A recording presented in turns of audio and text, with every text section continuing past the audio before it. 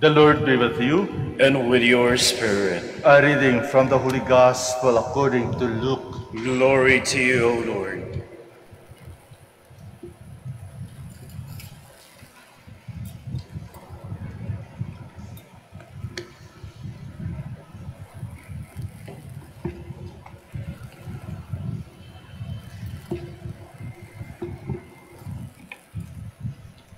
In the 6th month, the angel Gabriel was sent from God to a town of Galilee called Nazareth, to a virgin betrothed to a man named Joseph of the house of David, and the virgin's name was Mary. And coming to her, he said, "Hail, full of grace, the Lord is with you." But she was greatly troubled at what was said, and pondered what sort of greeting this might be. Then the angel said to her, "Do not be afraid, Mary, for you have found favor with God. Behold, you will conceive in your womb and bear a son, and you shall name him Jesus. He will be great and will be called Son of the Most High. And the Lord God will give him the throne of David, his father, and he will rule over the house of Jacob forever, and of his kingdom there will be no end." But Mary said to the angel, "How can this be, since I have no relations with a man?" And the angel said to her in reply, "The Holy Spirit will come upon you, and the power of the Most High will overshadow you. Therefore, the child to be born will be called Holy, the Son of God.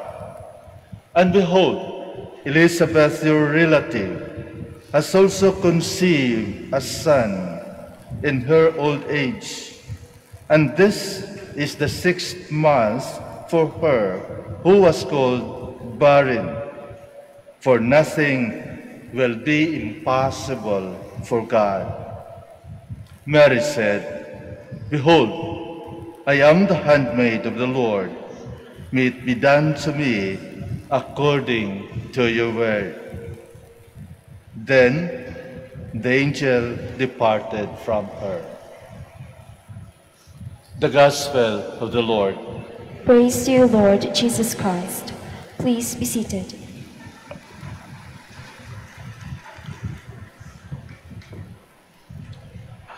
Medyo malamig na ang umaga at yun ay dahil malapit na ng Christmas. So kapag malamig, hahanap ka ng katabi na medyo mainit, di ba? Sabi nga nila, age doesn't matter. Lalong-lalo na sa mga medyo advanced na sa edad at wala pang makasama. Sabi nila, bahala na. Bahala na. Basta magkaroon ako ng kasama. Bahala na, matanda, mayaman, at madali nang mamatay. Basta may kasama. Age doesn't matter. What matters is the heart. Life is what matters. And this is what God has been doing, especially in His plan of salvation. God has chosen old people. The first few days, our gospel is focused on Joseph, who was betrothed to Mary, but later on found that Mary was pregnant. And Joseph knew that he has no relationship with Mary.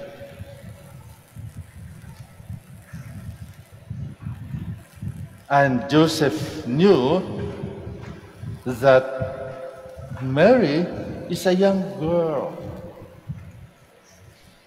At matanda na siya. May edad na siya. Age doesn't matter.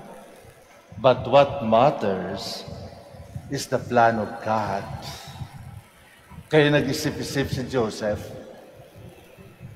Una, sinasabi niya, iiwan ko ito. I will divorce her, but secretly, upang hindi mapahiya si Maria. But the angel came in a dream and told Joseph, don't be afraid to take Mary as your wife. Age doesn't matter. When the angel appeared to Zechariah, was an old man at the sanctuary of the temple in order to offer incense. The angel told Zechariah that his wife will bear a child, Elizabeth, who is considered as barren and in her advanced age. And Zechariah doubted. Sa tanda-tanda na namin, paano pa kami magkaanak? But for God, age doesn't matter. What matters is His plan of salvation. Kaya, pag-uwi, nandun na. Elizabeth was pregnant. And for Elizabeth, that was her redemption. Because when a woman is barren, para siyang hindi tinatanggap sa society. Why? Because to be childless for them is a punishment. Age doesn't matter in the plan of God. Today, we heard St. Luke in his gospel that an angel appeared to a young woman and told her, "Hail, full of grace, the Lord is with you." But Mary was perplexed, surprised. Ano sabi mo? Ano ibig sabihin nito? And the angel recognized that Mary was afraid. So the angel told her, "Do not be afraid, Mary, for you have found favor with God. Behold, you will conceive in your womb and bear a son, and you shall name him Jesus." But then, Mary, in her young age, inquired to the angel, "How can this be, since I have no relationship with a man?" This was a surprise question for Mary. She is very young woman, but with the plan of God, age doesn't matter. What matters is the heart that opens to the plan of God, to what God wants us to be, and to be trustful and faithful to God. And so Mary answered, "Behold, I am the handmaid of the Lord. May it be done to me according to your word." Beautiful, beautiful.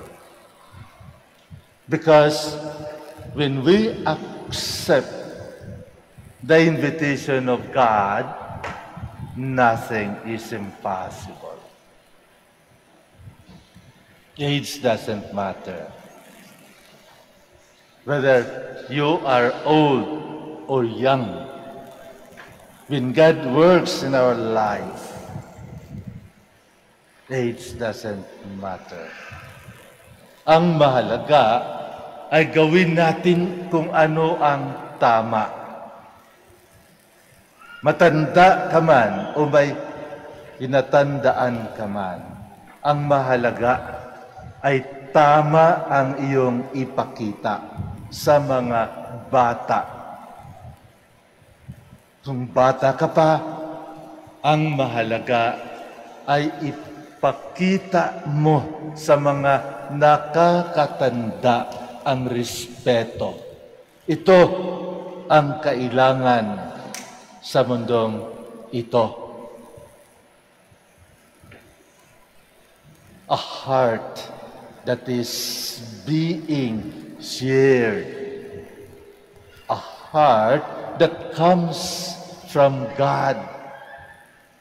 Our activities, our life, that was a gift given to us by God. And God gifted us that life because God wanted something that out of our life, people will see and praise and thank God, recognizing the presence of God in our life.